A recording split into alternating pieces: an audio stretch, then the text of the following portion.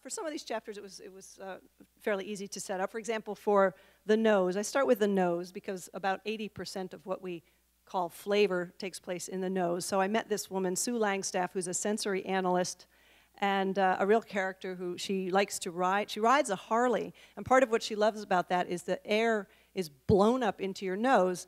If you're just breathing regularly, you miss out on about 80% of the smells around you.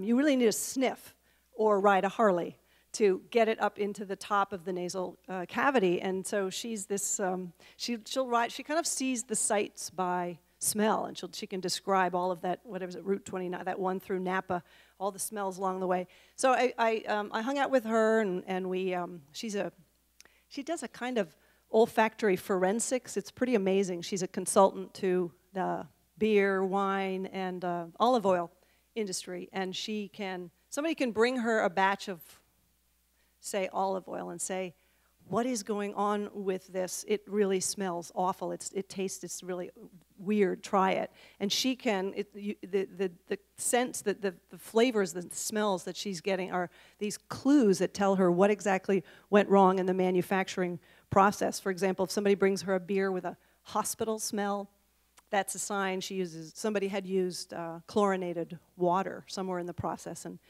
olive oil, there's all kinds of, there's a defect called fustiness where your olive oil may have a scent of manure, baby vomit, pig farm waste pond, and sewer dregs. I mean, it's just an unreal, hideous, and that means you've got some sediment in the bottom of your tanks that's rotted. So it's not a glamorous job because you're dealing with products where things have gone wrong, but she has this amazing nose. And I learned all about how people, it's almost like learning a language, another language, where you learn to recognize individual components, say a wine or a beer, flavor components, and then you learn them individually, and then when you taste the beer or the wine, you can actually pick these things out, which I thought was complete bullshit. When somebody goes, oh, I'm getting black cherry with a hint of melon and burned cedar or whatever it is, I couldn't believe that people can really do this, but they can.